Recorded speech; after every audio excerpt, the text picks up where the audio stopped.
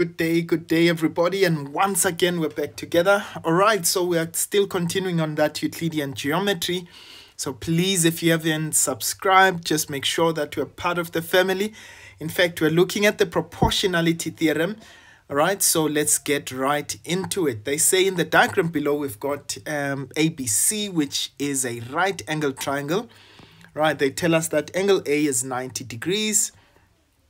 Right, so that's angle A over there indicated, and they tell us that AD is perpendicular to BC, right? Okay, so we know that this angle is 90 degrees as well as D3. Okay, they say AB is parallel to ED, right? That's indicated, and CE, or rather the ratio of CE to EA is 2:1. So that means CE, there's CE over there.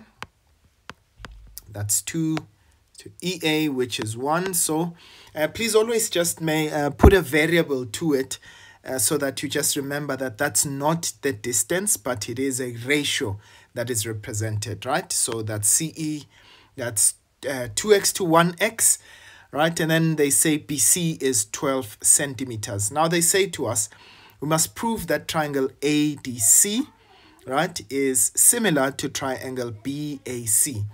So I can see that ADC, okay, it's this triangle here, right? And ABC is the bigger triangle. That's the big triangle over there. Right, now, what do we note? I'm already seeing that C is common between the two. Okay, so angle C is the one that is common. Okay, so I'm going to write it there. C is common. And in this case, we've already established that angle ADC is equal to angle A. That's 90 degrees. Okay, both of those were given. And in this case, you can mention the fact that it was given that AD is is perpendicular to BC, right? But either way, it's given. And finally, we know that therefore angle B should be equal to angle D2. Okay, so angle B should be equal to angle, not D2, A2 rather. Angle A2, and this would be because it is the third angle of a triangle. Now remember, if we've got two angles that are equal, the third angle automatically becomes equal on two different triangles. So therefore we can say that therefore triangle ADC is similar to triangle BAC. And that is because three angles are equal. So we say angle, angle, angle. All right. So we're done with that guy. Now they say to us, show that AC squared is equal to DC multiplied by BC. So what you do, ladies and gents, you go to the very same proof that you've made.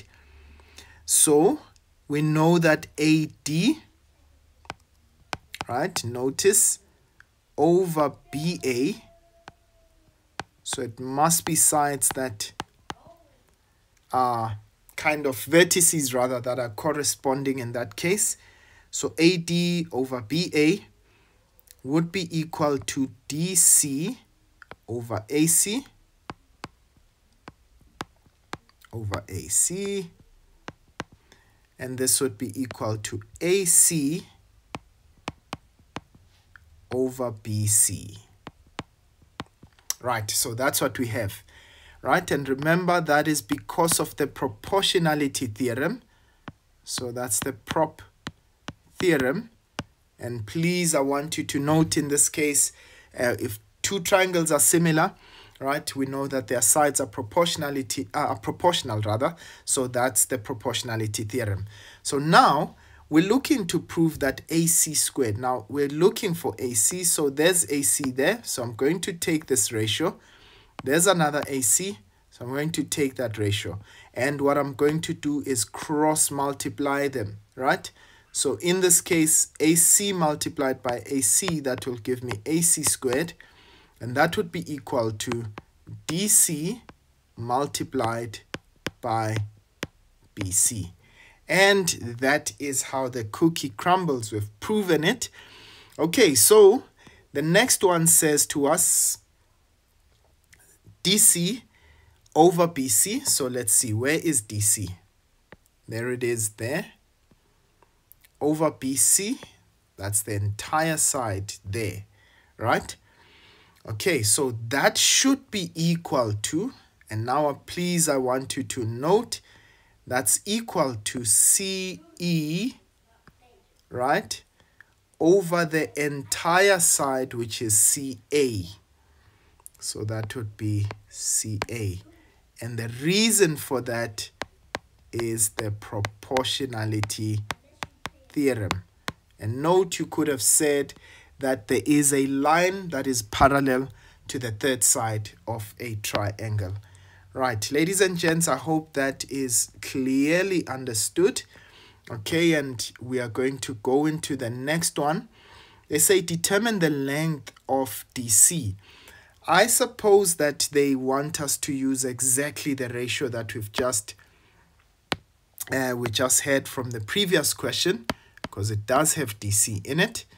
So DC over BC is equal to CE over CA. Now remember, we were given the ratio of CE. So CE is 2x, but CA would be 2x plus x, which means that's 3x. That's going to be 2x over 3x. Remember, where does that come from? We said that's the proportionality theorem, but we've already proven that. Okay, so DC is what we're looking for. We know is equal to 2 over 3, right? We can cancel out the ratios there. So DC is equal to, now we're given the value of BC, right? So DC over BC, which is 12. There it is, it's given there, is equal to 2 over 3. And ladies and gents, we can cross multiply. So DC will be 2 over 3 multiplied by 12. And in this case, that would give us 8 centimeters.